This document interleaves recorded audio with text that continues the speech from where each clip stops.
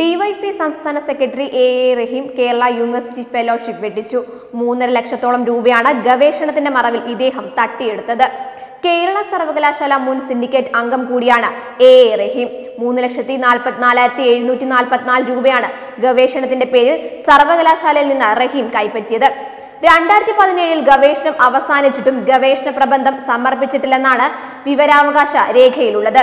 ഇത് സംബന്ധിച്ച് 2017 മുതൽ കേരള സർവകലാശാല രജിസ്ട്രാർ നടത്തിയ അന്വേഷണ റിപ്പോർട്ടിലാണ് ഇക്കാര്യം പറയുന്നത്. ഇസ്ലാമിക പഠന വിഭാഗത്തിലേക്ക് 2010 മെയ് 4-നാണ് മുഴുവൻ സമയ ഗവേഷണ വിദ്യാർത്ഥിയായി റഹീം രജിസ്റ്റർ ചെയ്തത്. 2011 ജനുവരി 4 മുതൽ ഇസ്ലാമിക പഠന വിഭാഗം മേധാവി ഡോക്ടർ S ഷറഫുദ്ദീന്റെ മേൽനോട്ടത്തിൽ ഗവേഷണം തുടങ്ങി. ആധുനിക വിദ്യാഭ്യാസവും അച്ചടി മാധ്യമങ്ങളും കേരളത്തിലെ മുസ്ലിം നവീകരണവും എന്നതായിരുന്നു റഹീം തിരഞ്ഞെടുത്ത വിഷയം. 5 വർഷമാണ് ഗവേഷണ കാലമെങ്കിലും 3 വർഷത്തിൽ ഗവേഷണം നടത്തി പ്രബന്ധം സമർപ്പിക്കണം. അതിന് കഴിയാത്തവർക്കാണ് 2 വർഷം കൂടി നീട്ടി നൽകുക. 2013 അവസാനിപ്പിക്കേണ്ട ഗവേഷണം 2015 റഹീമിന് മെയ് 4 വരെ നീട്ടി നൽകി. 5 വർഷം അവസാനിച്ചിട്ടും ഗവേഷണം എങ്ങും എത്താതെ വന്നതോടെ രാഷ്ട്രീയ സ്വാധീനം ഉപയോഗിച്ച് 2017 മെയ് വരെ 2 വർഷം കൂടി നീട്ടി നൽകി. 3.5 വർഷത്തേക്കാണ് ഗവേഷണ വിദ്യാർത്ഥികൾക്ക് ഫെലോഷിപ്പ് നൽകുക.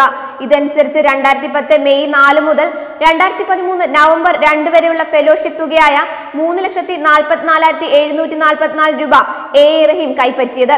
എന്നാൽ 2017 മെയ് 3-ന് ഗവേഷണകാലം അവസാനിച്ചപ്പോൾ ഗവേഷണ പ്രബന്ധം സർവകലാശാലയ്ക്ക് സമർപ്പിച്ചിട്ടില്ലെന്നും AARAHIM ഇപ്പോൾ ഗവേഷണ വിദ്യാർത്ഥിയല്ലെന്നും 2018 ഡിസംബർ 27-ന് ലഭിച്ച വിവരാവകാശ രേഖയിൽ പറയുന്നു.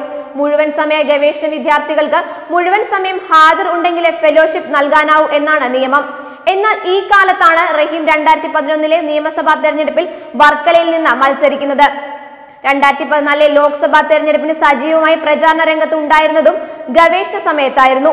തെരഞ്ഞെടുപ്പ് സമയത്തെ ഹാജർ എങ്ങനെ ലഭിച്ചു എന്ന ചോദ്യം ഇപ്പോഴും സർവകലാശാല ഫയലുകളിൽ മൂടിക്കിടക്കുകയാണ്.